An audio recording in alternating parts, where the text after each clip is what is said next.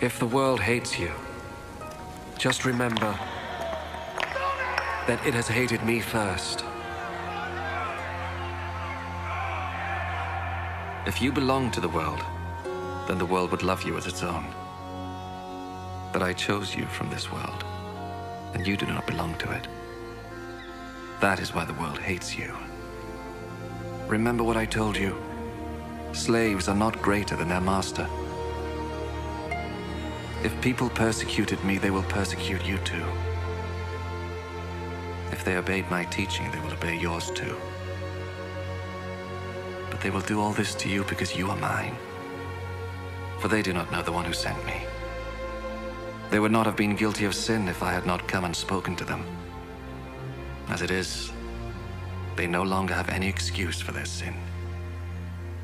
Whoever hates me, hates my Father also. They would not have been guilty of sin if I had not done among them the things that no one else ever did. As it is, they have seen what I did. And they hate both me and my Father. This, however, was bound to happen, so that what is written in their law may come true. They hated me for no reason at all.